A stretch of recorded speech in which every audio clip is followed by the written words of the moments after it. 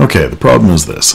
You're working in your graphics program like Photoshop here, and you're using your pen tablet, and when you press on something, some kind of a tool, you get this little ring that follows you around, then pops up a menu. The ring delays things and you can't select properly. It's a real pain. So here's what you do to fix it.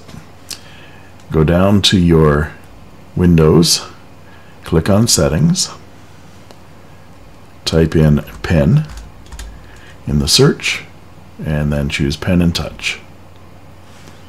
Go to Press and Hold, Settings, turn this puppy right off here. Enable press and hold for right clicking. OK. OK.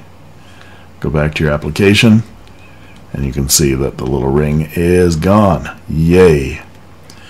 Why they have that turned on for default, I do not know, but that's how to get rid of it. Enjoy.